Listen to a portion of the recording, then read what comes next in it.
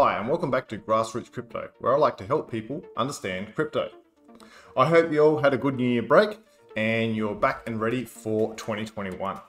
In this video, I'll explain how different assets, or like tokens, live on different chains. It can all be a little bit confusing on what lives where and stuff like that. We have BEP assets and ERC-20 assets. And I see a lot of the confusion in the in different community chats, as well as new people have these questions as well.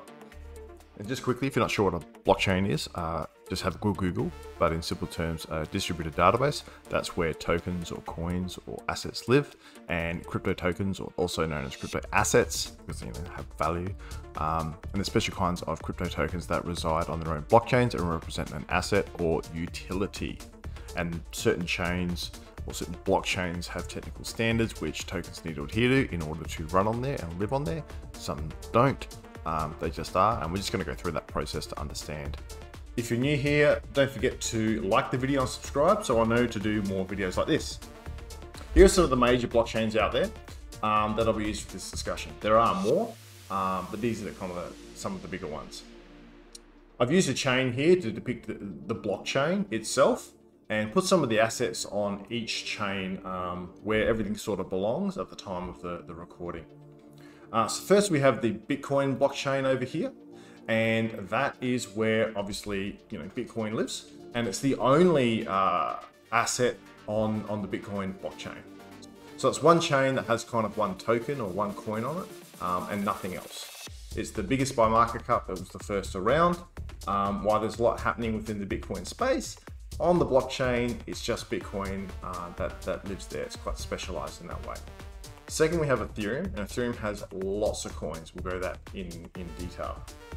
So first we have Ether, and Ether is the native token to the Ethereum blockchain, which is this one here. So it's a little confusing because Ether is the native cryptocurrency on the Ethereum platform, but most people, just about everybody, call it Ethereum, like an interchangeable. As you can see even here on CoinMarketCap, it's called Ethereum when really it's actually Ether. That's the native token, and it kind of like powers the chain. It's sort of like the gas or the petrol in your car. It's required to get stuff done, move transactions around, interact with contracts and stuff like that. There are some other ones here. We've got Tether, we've got Chainlink, DAI, Wrap Bitcoin, Uni, just to name a few. There's quite a lot. Ethereum is the second biggest blockchain by market cap, and it is definitely the most active blockchain. There's so much going on there.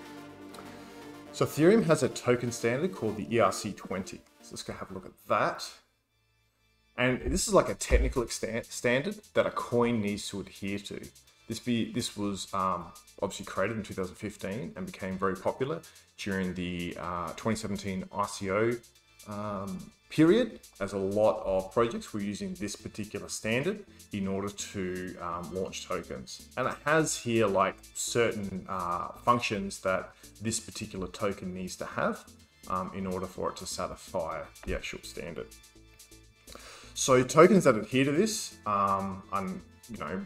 called like ERC-20 tokens and stuff like that, and then would run on the Ethereum blockchain. And ERC stands for Ethereum Request for Comments, and I think that's the Ethereum Improvement Proposal, just because you have like BEPs and you have BEPs as well. There's many ERC sort of like standards that for Ethereum, different ones. So you have like the non-fungible tokens as well, ERC-721. Many other ones here. So the specific one here is the token standard. So Ether and USDT, Chainlink, stuff like that, all adhere to the ERC-20 standard. There are many tokens on Ethereum. Having a look, there's approximately 352,000 token contracts found on the Ethereum blockchain. That is quite a lot. Looking over at CoinMarketCap, like a lot of the ones you'll see here in say the top 50, I don't know how many are in the top 50, but quite a large amount will be ERC-20 tokens. You got Yearn, you got Sushi here, Die up there. There's so many that all adhere to this ERC-20 token, and they all run on the Ethereum blockchain. Ethereum also started DeFi started in Ethereum. So if we go over here to the DeFi Pulse, the DeFi Pulse shows you some of the projects that's happening within DeFi, which is known for decentralized finance as opposed to centralized for a third party. This tracks the value locked up, looks at different projects and the size and stuff like that. And it's all specific to the Ethereum blockchain. And here's a bit of an article that explains what's DeFi Pulse, which I'll be linking in the description. There's so much going on in Ethereum. Everything here is happening in Ethereum, and this website kind of helps you understand what's everything, what's Maker, what's UniSwap, stuff like that. So summing up, on Ethereum, there's so much. There's the DeFi projects, there's just normal projects, there'll be private corporations perhaps doing stuff on them as well, unis, the students learning, you name it, there's everything going on Ethereum. It's not funny. Looking at Binance, we have the Binance chain, and this has different tokens on it as well. This first here we have the BNB or Binance coin, and that is the native token to the Binance chain. Very much like Ether over here is native token to Ethereum. So if we go have a look at that one, over to Binance, this is the Binance coin specifically, and it implements its own standard. It's known as the BEPP-2 asset, BEPP-2 token, and BEPP-2 is a technical standard, very much like ERC-20 is for Ethereum. BEPP-2 is kind of like the equivalent, but for Binance chain. So if you ever think is an ERC-20 or is a BEPP-2 token, you'll know, basically, is it Ethereum or is it Binance? There are many other ones. There's like Room, Thorchain, there's Trust Wallet, there's actually Tether or USDT, that's also on both chains. It can get a little confusing. There's BUSD, kind of like another stable coin equivalent. And they also have BTC-B, which is the kind of like the equivalent of wrapped Bitcoin on the Binance chain. Binance doesn't really compare to Ethereum with regard to the amount of activity. However, it is quite a popular chain, and it's getting more and more popular, and more activity happens as time goes on. But most of the action is still happening on Ethereum comparatively. Then there's the Thorchain, which just runs Thorchain. There are no tokens on there at the moment. The plan is later on the Room will move over to Thorchain, but that's at a later date. And for the purpose of this video, it doesn't really matter where it lives. Unlike Ethereum and Binance chain, Thorchain is designed for like one thing, and it just does one thing only. It's just to execute its own chain. Whereas like Ethereum and Binance can do many things, and there's many different projects that run on top of it. These are more like generic chains, whereas Thorchain does kind of like one thing, which is similar to Bitcoin. Bitcoin just does one token that does one thing, and that's all it does. There are many other chains out there like Polkadot, Zilliqa, Cardano, Binance Smart Chain, just to name a few. This is just a very basic overview to give the understanding. So to sum up so far, you have a chain, then a technical token standard, and then you can have a token or an asset that implements that standard. As an example, you would have Binance chain, BEPP-2 asset, then the BNB coin or Binance coin, or Binance chain, which is a BEPP-2 asset, and Rune, or Trust Wallet token. Or you could have Ethereum coin, ERC-20 token, Ether, or Ethereum chain, ERC token, Ether, or Ethereum chain, ERC-20 token, and it's a Chainlink asset. To be honest, Bitcoin doesn't have a standard, it just is. There is a Bitcoin core implementation, but that's kind of like there's no equivalent standard. This asks a really good question. Can you move assets from one chain to another? Can I move my Bitcoin to, Ethereum? Can I move sort of like Ether over to Binance? Is that possible? And it's kind of like a yes and a no. Currently, there's no way for a token, say Bitcoin, to natively move from one chain to another. It's just not possible. It's like putting a square peg in a round hole. If you think of different shapes like different blockchains, they just will not fit onto each other. And more specifically, like I said, Bitcoin can't be moved to the Ethereum chain as Bitcoin does not implement an ERC-20 standard. Ethereum can't natively move to Binance chain because Ethereum does not implement the BEPP-2 standard. They just technically will not move across. With all that said, workarounds do exist. Whilst it's not possible to move Bitcoin natively to Ethereum, it's possible to move the value of the Bitcoin. So if I've got, say, 2 Bitcoin or whatever, I can move the value of that Bitcoin to Ethereum or Binance. So I can put that into liquidity pool and put my Bitcoin to work. Or if for whatever reason I wanted to swap my Bitcoin for Ethereum and not go through an exchange, I could do that by putting a representation of Bitcoin on Ethereum and then swapping it through UniSwap or something. So that gets done through a third party. So in this example, I would send my Bitcoin to this third party, and then they would give me a representation of Bitcoin, like for example, wrapped Bitcoin, which is this one here. But this is not real Bitcoin.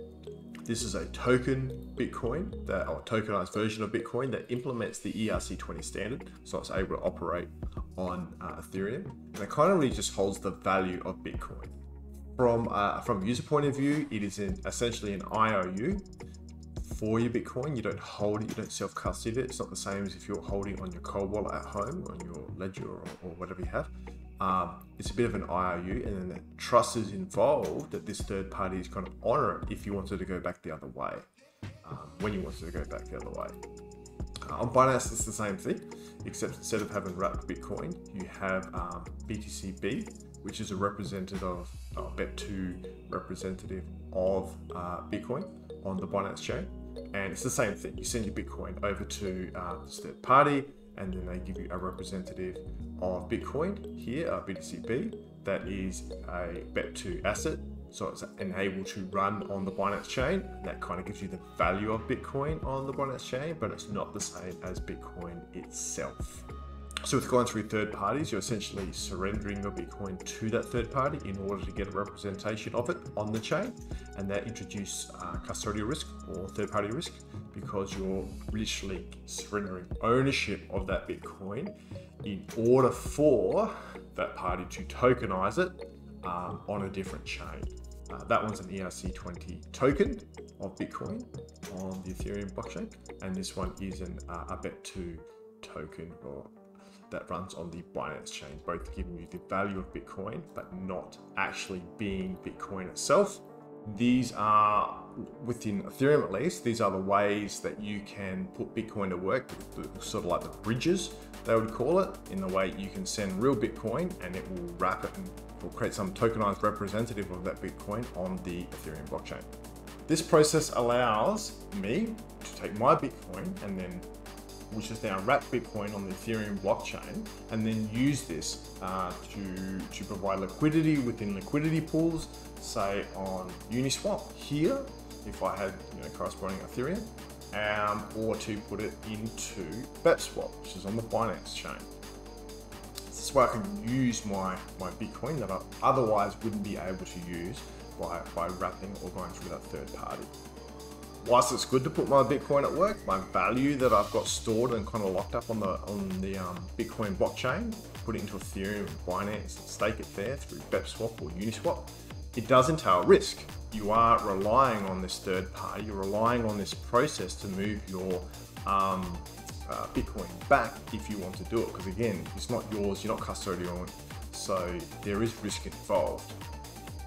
And I've got an article here, I think this guy's more promoting his own, but it kind of raises the points on why it is a bit of an issue, why there is risk on it, because it's not kind of real Bitcoin as a way, and things can go wrong. There's introducing more risk, as if more risk compared to Bitcoin being on your own cold wallet, self-custody. So you really got to weigh out the risk, whether or not it's worth it for yourself. To sum up, there are different blockchains out there, and tokens or coins kind of belong to specific chains.